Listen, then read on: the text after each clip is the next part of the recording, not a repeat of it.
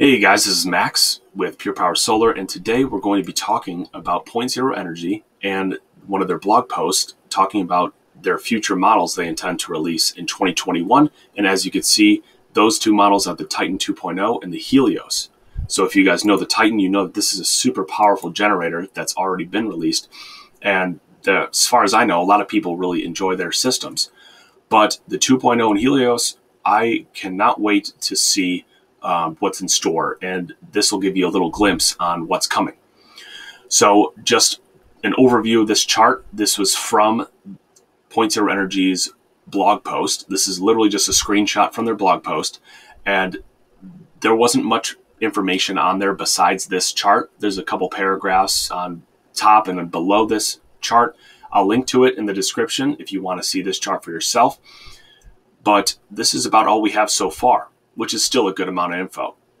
So the original Titan is compared to the two new systems. And if you've already scanned the Helios, you can see it's a little less powerful, both in solar input and inverter power, than the other systems. The 2.0 is just an upgraded version of the original Titan, and there's a lot more features that we'll get into. First, inverter power. The 2.0 and the Titan original both have 3,000 watts of inverter power, and the Helios has 2,000 watts. Now, I wish there was a little more information talking about surge power and continuous output, but what I'm assuming is that this is the continuous output, or maybe this is the surge power of just one battery. I'm not exactly sure, but for example, the original Titan, if you had two batteries connected to the system, you can get up to 3,000 watts continuous power output with the AC ports. With surge power, you can get up to around 6,000 watts with two batteries on the original Titan. So maybe this is just all continuous power output with two batteries, and then the surge power is to be determined. I'm not sure. But if you just have one battery, obviously you can just cut these wattages in half, and that's what you'll get with one battery for continuous power output. So next we'll go to solar input. We can see that the 2.0 and the original both have 2,000 watts of solar input, which is, I think this is the highest amount of solar input of any solar generator on the market today.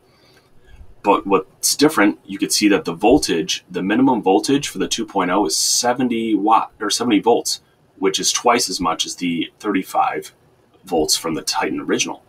So this means that you will need to connect more solar panels to the system, and you can't really get away with just like two solar panels. So that's something to consider. And this also goes with the Helios, even though it only has 1,000 watts of solar, which is still a lot of solar. You'll need to connect a lot of, or at least about 4 solar panels to the system in order to get this thing going. So battery size, they're all 2,000 watt hours. My main question about this is if we're going to be able to use the original Titan batteries with the 2.0 and the Helios. That'll be really interesting and versatile. So if someone has an older Titan or the original and wants to get an upgraded version and has extra batteries, that could be really convenient. So big shout out to you if someone like that is out there watching. Anyway, we have the voltage of the batteries. This is very important. So the Titan original had 24 volts for its battery, but the 2.0 and the Helios both have 48 volts, twice as much clearly. But what this means is, as I mentioned with the solar input, you will need to have more solar panels than what the original Titan, what its minimum capacity was.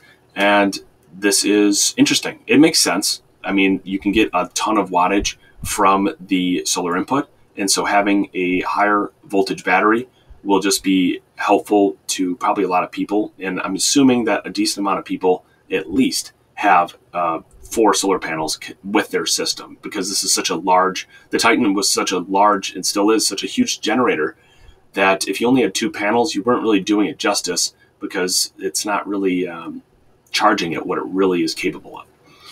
Anyway, we'll get to the battery types. And this is one of the coolest parts, I think. You have the NMC battery, which is lithium, nickel, manganese, cobalt.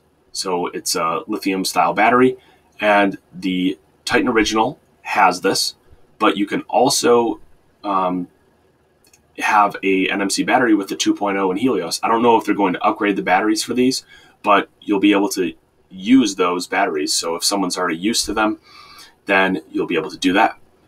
And then we have LFP, which stands for lithium iron phosphate battery.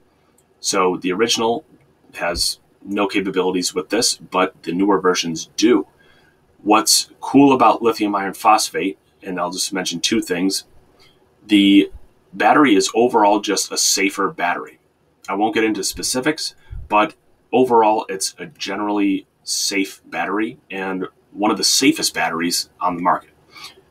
Next thing is that these batteries have a longer cycle life than the NMC batteries. So what that means is that you'll be able to use the battery for much longer than a traditional NMC battery, lithium ion battery. So that is going to be very beneficial and cost effective. So you won't have to buy another battery in however many years that you need it. So in terms of an investment, because these are expensive, it's a very nice feature. So next, we'll talk about auto battery balancing and then the auto limit and shutdown. So auto battery balancing, what does this mean? Well, if you wanted to balance a battery, so this means if you're trying to add a second battery to the Titan, you would have to go through a process. So you can see that the original Titan says no for battery balancing. Let me show you. This is from their manual for the original Titan.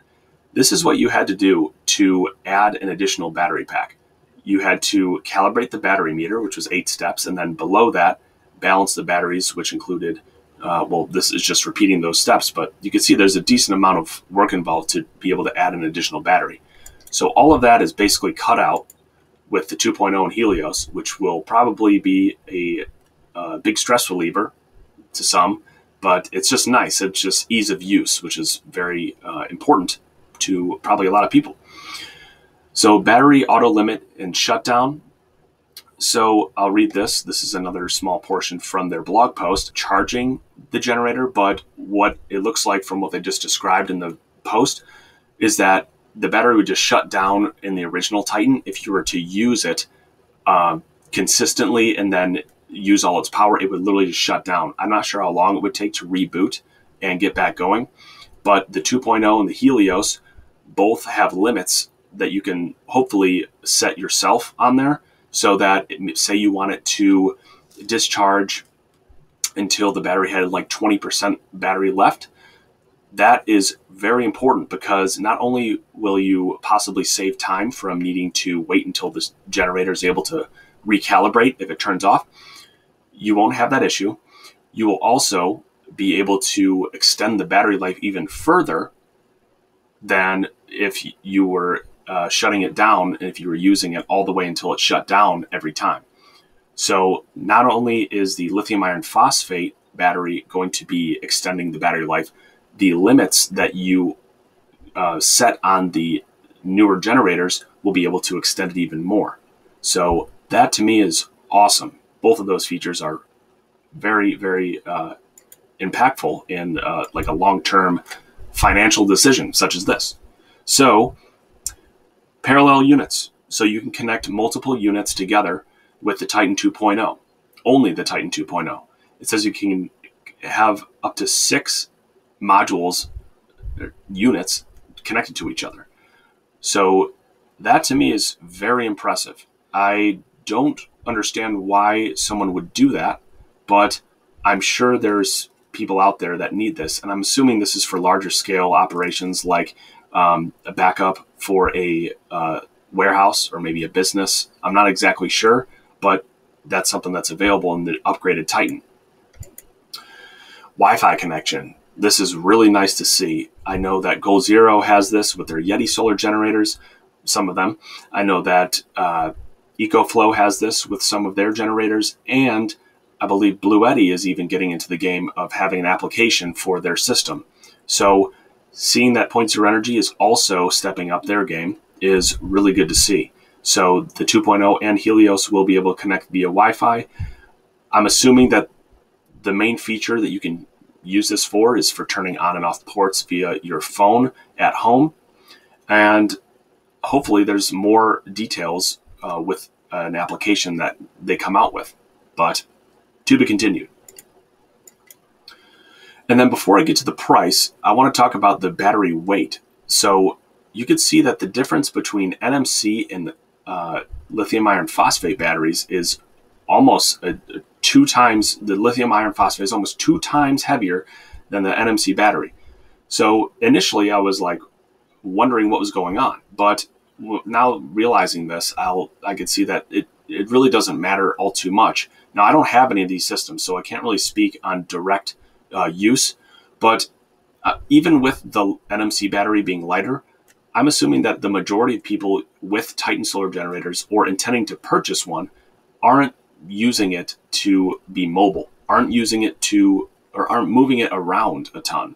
So my assumption is that most people with these systems are using it for their homes, for a backup, for when the power goes out. So seeing this, it was a little shocking at first, but then I realized that it really isn't the biggest deal. I think it would be a bigger deal if you're getting a big system, and that would probably be something that you would really need to plan out.